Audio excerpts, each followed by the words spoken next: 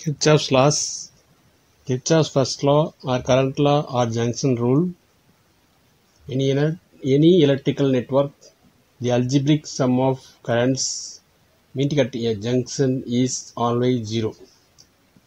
That is summation of I equal to 0.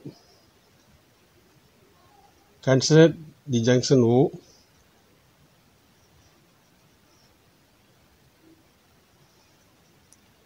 These are the current from various branches I1, I2,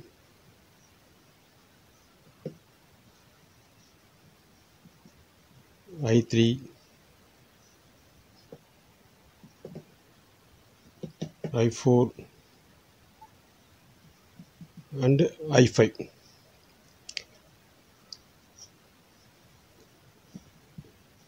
I1, I3, I4.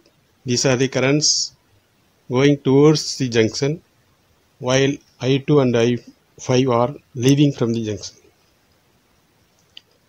That is I1, I3, I4 are incoming currents, while I2 and I5 are outgoing currents. That is, the sum of currents flowing towards junction is equal to sum of currents leaving the junction. That's why that is I1 minus I2 plus I3 plus I4 minus I5 equal to 0. Here I1, I3, I4 are positive. I1, I3, I4, since they are going towards the junction. And I2 and I5 are negative, since they are leaving from the junction.